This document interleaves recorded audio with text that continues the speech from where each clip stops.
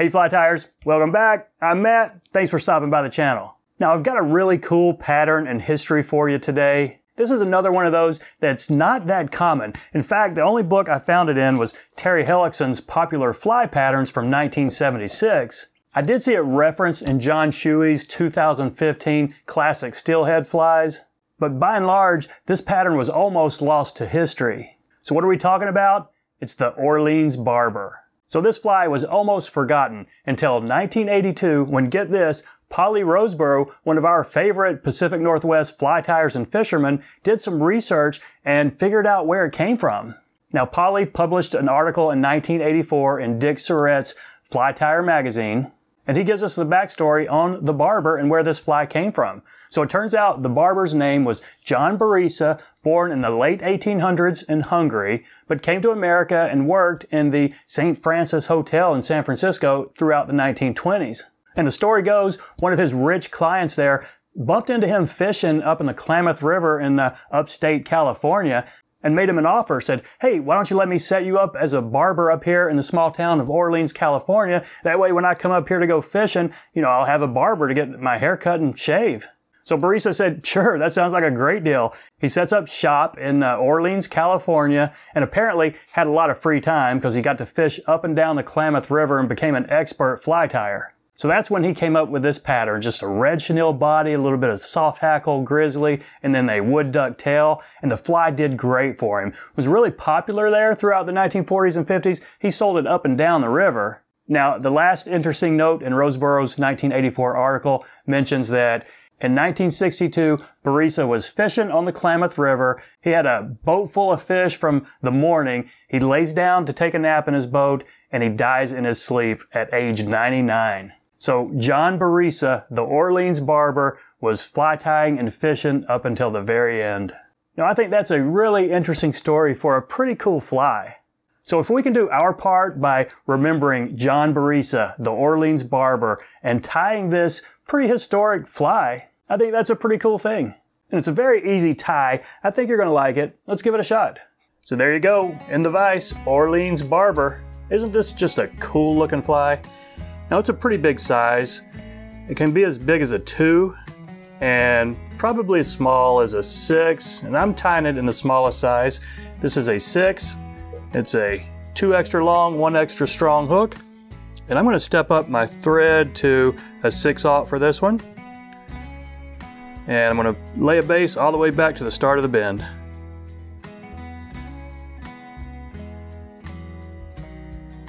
Now the tail on this guy, barred wood duck. These feathers right here, and anytime I can make a fly with these things, I love to. They're just really, really cool looking feathers. And I'm going to tie in 2.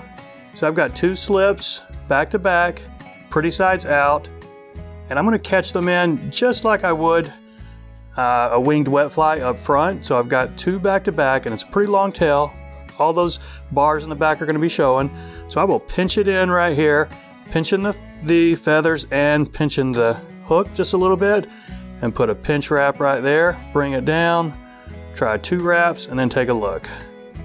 Okay, are we coming off the top? Pretty well right there, I like that. So we can go ahead and bury these in. Just flatten this out. Don't worry about making a step, just try to keep it even because it's got a big chenille body. So any imperfections are certainly going to be hidden with this big chenille. It's a red. I'm going to do it a size medium.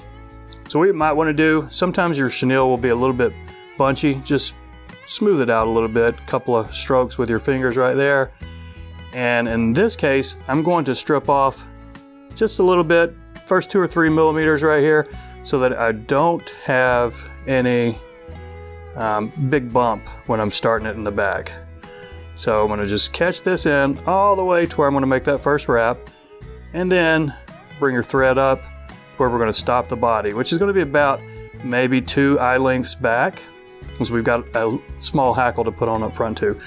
So just take nice even wraps right here, touch and turns, one right next to the other, fairly tight all the way up to your thread.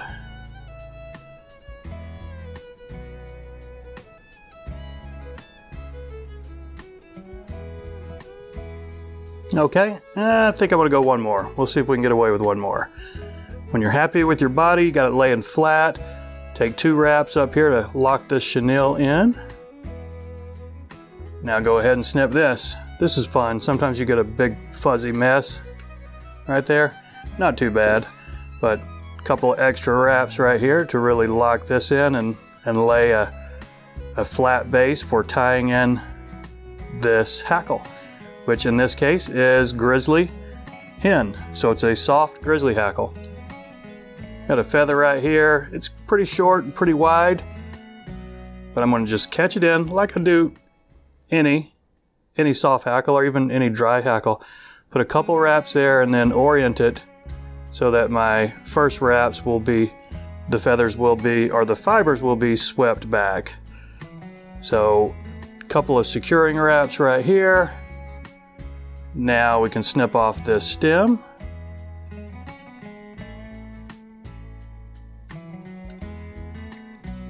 And I'm going to need my hackle pliers on this because I've only got about maybe 2 inches of feather to work with.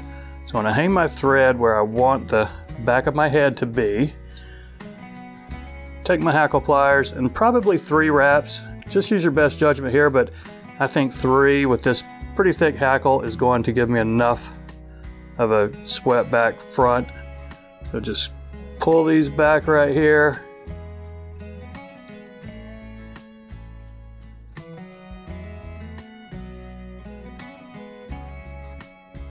And let's catch this off. We'll have a little bit of cleanup to do, but it won't be too bad. I'm going to catch it off with 2 wraps before I snip this excess. I'm going to have a few poking forward right here that I'm going to have to contend with. But that's not a big deal.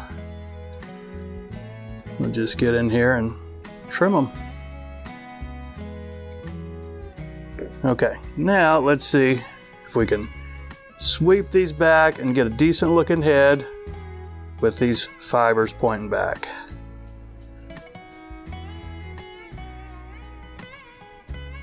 Okay, I've got a few pointing out. Can you see that right there? I'm gonna, before I let go with my material hand, I'm gonna go ahead and snip them. It'll just make it a little bit cleaner. I'm sure the fish aren't gonna mind, but I might have to take a picture of this one for a thumbnail, so I want it to be a little bit cleaner. Okay, how's that looking for our hackle? I think it looks fine, and that is about the right size head. But keep in mind, it's going to bulk up just a little bit more with this 4-turn whip finish.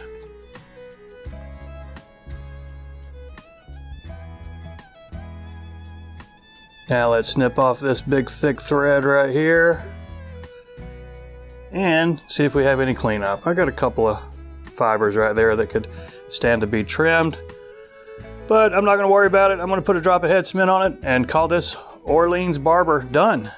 So there you go, folks. Pretty cool looking fly, super easy to tie.